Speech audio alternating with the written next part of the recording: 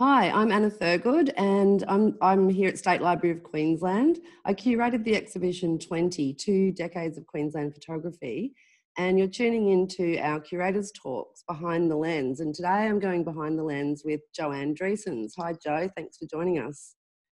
Hi Anna, thanks for having me.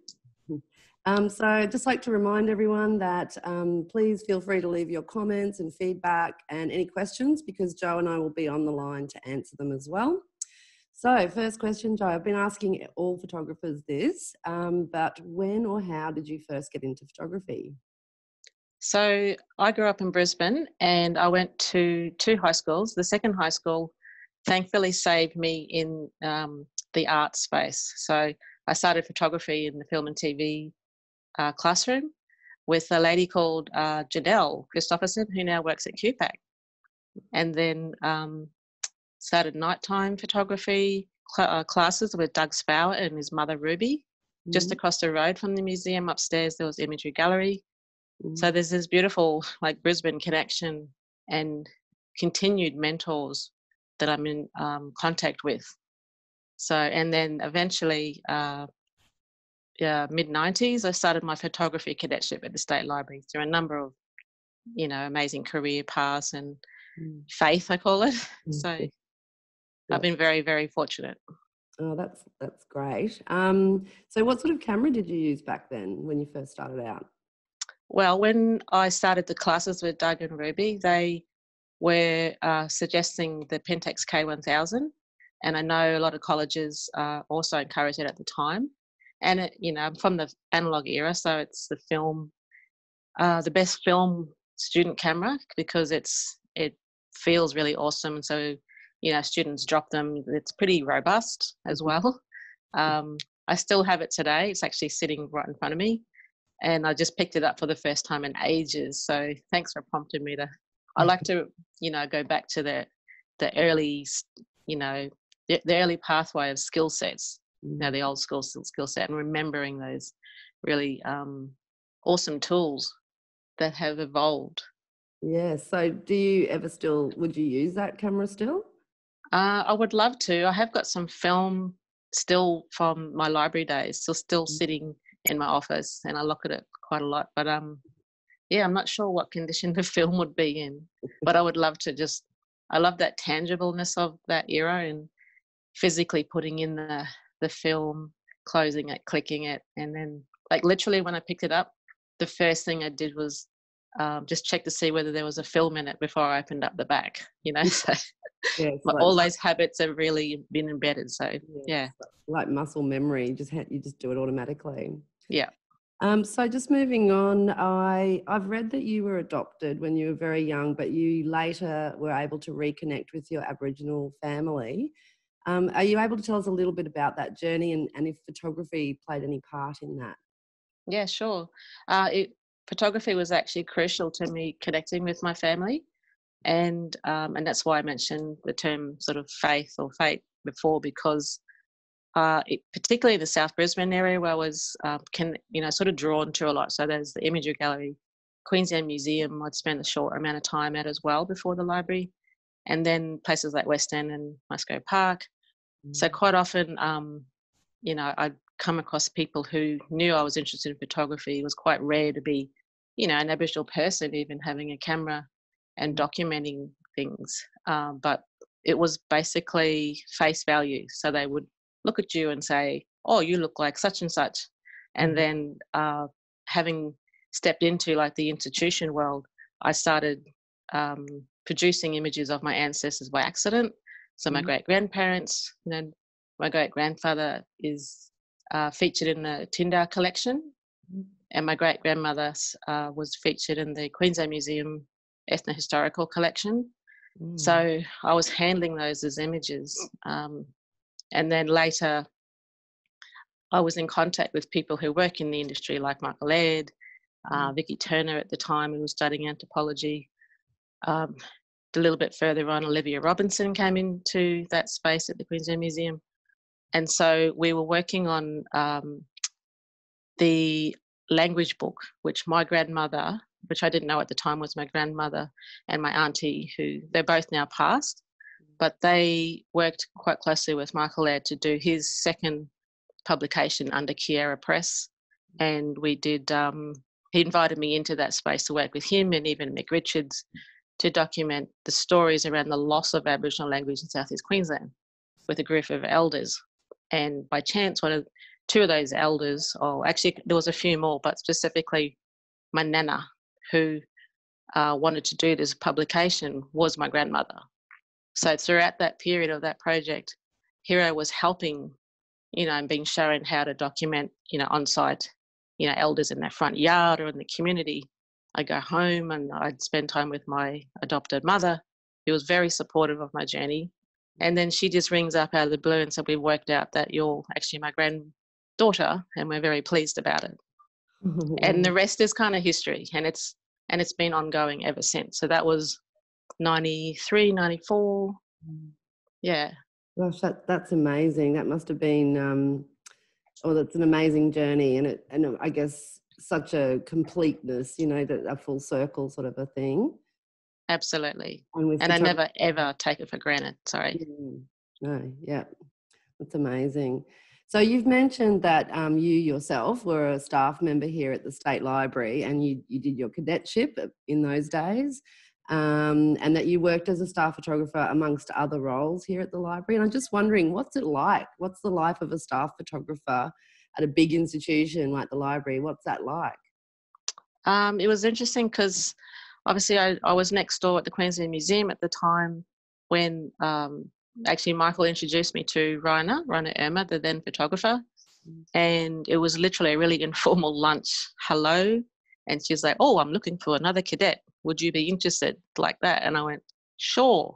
I love photography. I didn't know how else to get into the industry. So, when you're young and enthusiastic, you just don't say no to things like that. So, I stepped into like a 4-year commitment, and also alongside Leif Ekstrom, who's now the head photographer in that space, which is really nice circle again. And just having these two amazing, again, more mentors just show up in my life, and spending 6 years solid in the darkroom. I was so fortunate because I love that, particularly the black and white world in photography and the film.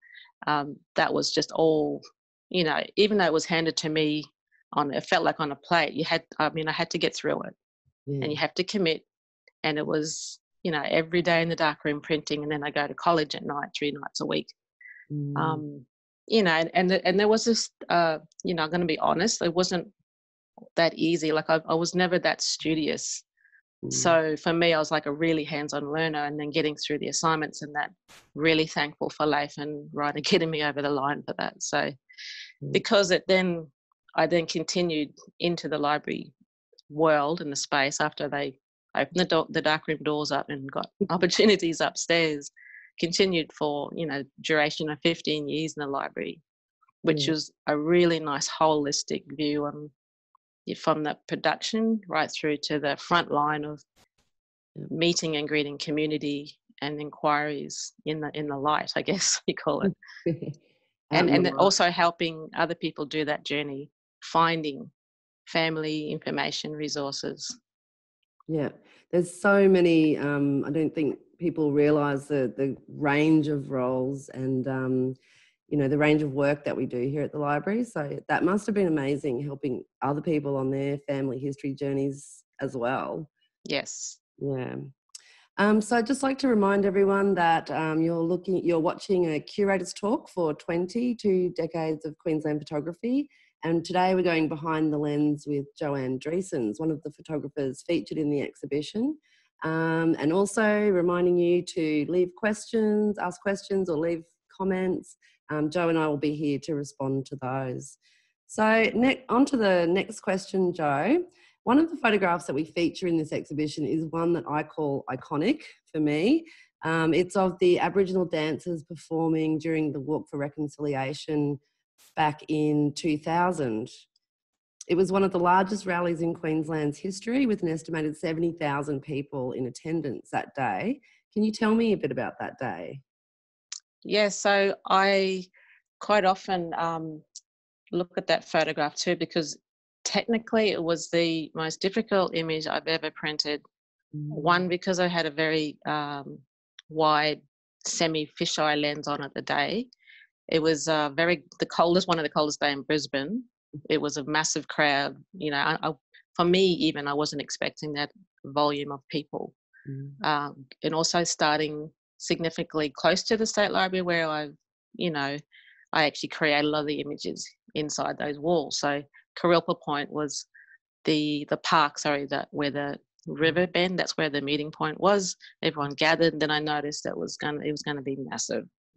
And so, you know, placing yourself as a photographer, and thankfully those kind of events attract lots of photographers because you just can't cover everything on the day.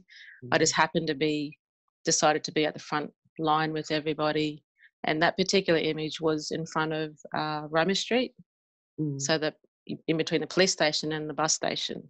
A lot of people, it throws a lot of people out because they're not quite sure where it is. Yeah, and I thought it was on Victoria Bridge, actually. So that's a lot of people think that. I just remember everyone just stopping there, and there was also, you know, have a series of other images where everyone did stop on the bridge as well, and so there was small corroborees and dancing and interactions with people. But I also remember the Brisbane Council of Elders at the time, and you know, a lot of them have passed as well. They came across on the bus, you know, because some of them weren't that mobile. But that particular image was, I was literally almost lying on the ground and had enough time to capture the timing of that, and then seeing the writing in the sky.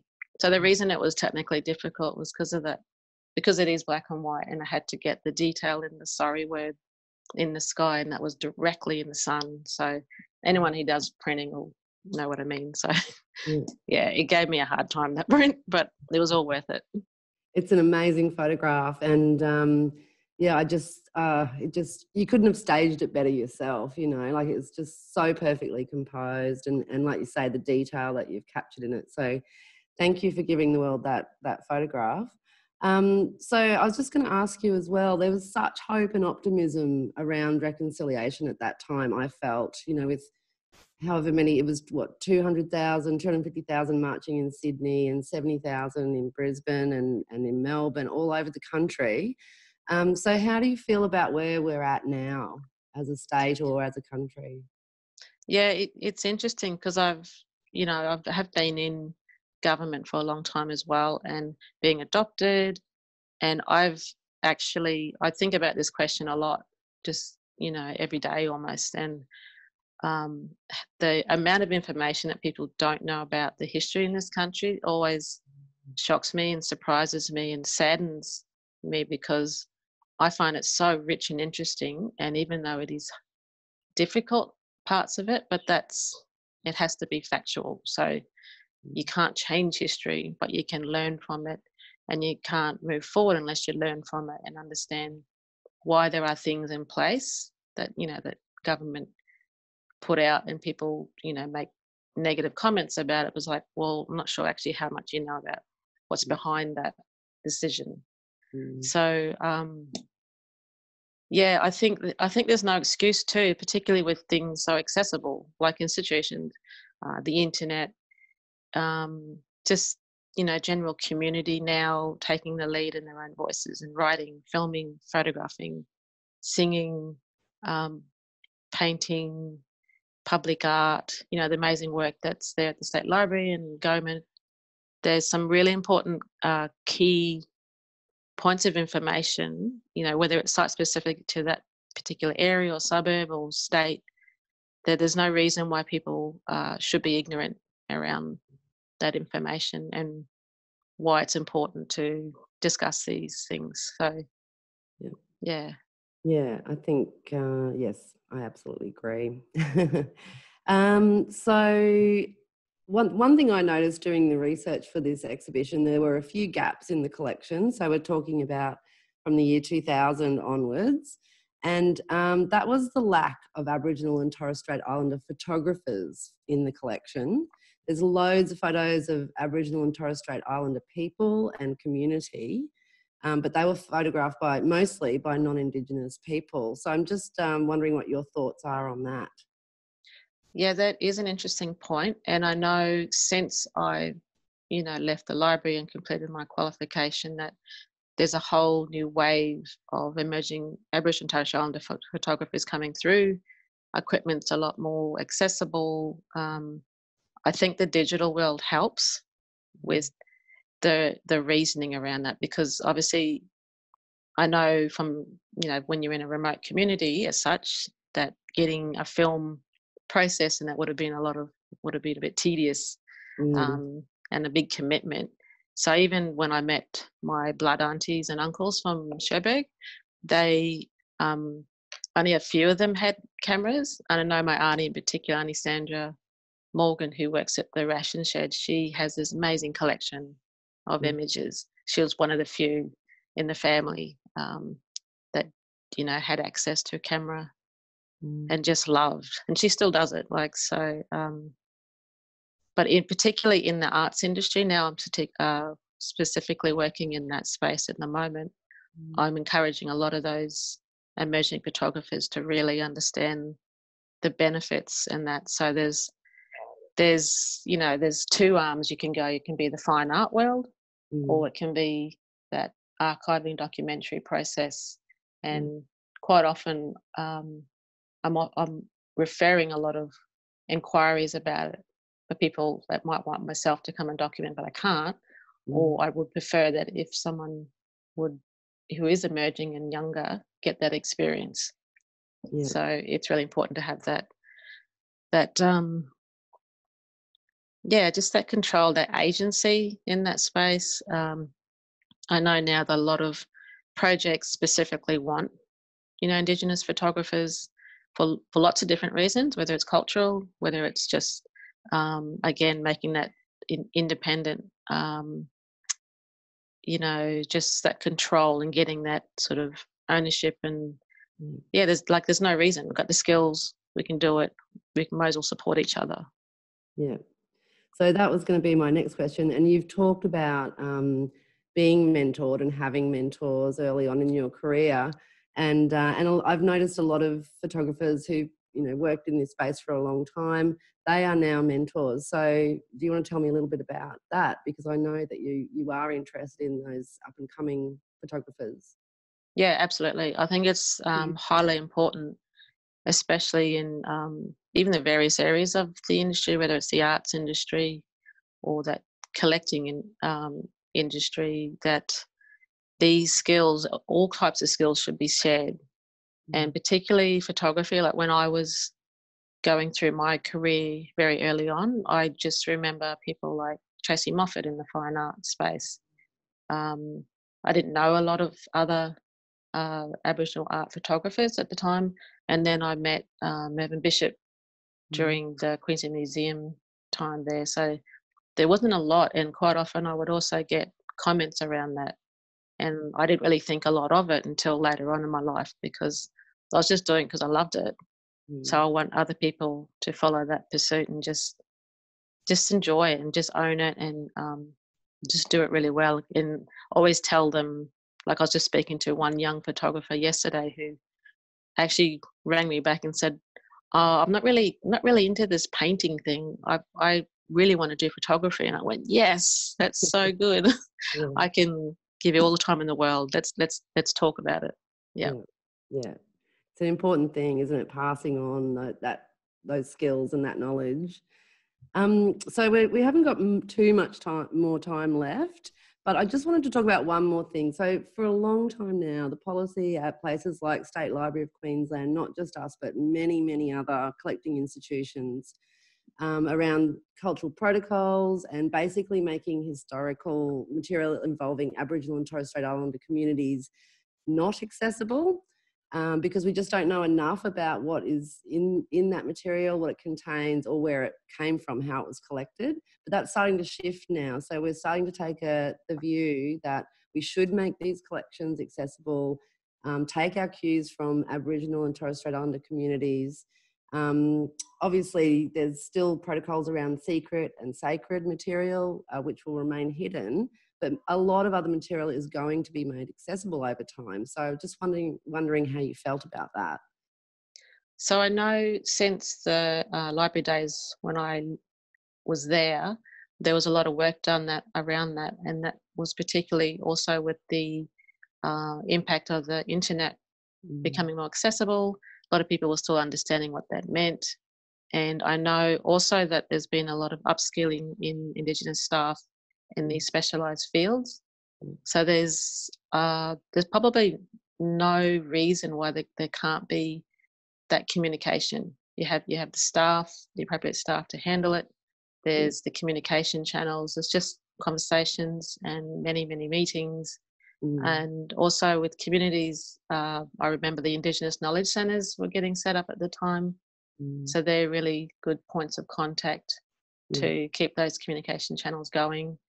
And basically, I know, you know, we have this whole wave of generations coming through at the moment too that are trying to find out a bit more about who they are. So there's probably not a lot of, you know, there shouldn't be restrictions, I'm trying to say, basically, on that, because, it's just the conversation. It's just like that, you know, the comment we talked around reconciliation, and that is understanding the differences and having those people come in and assist with that decision making. Yes, yeah. Jo-Anne, it's been an absolute pleasure to talk to you. Thank you so much for your time.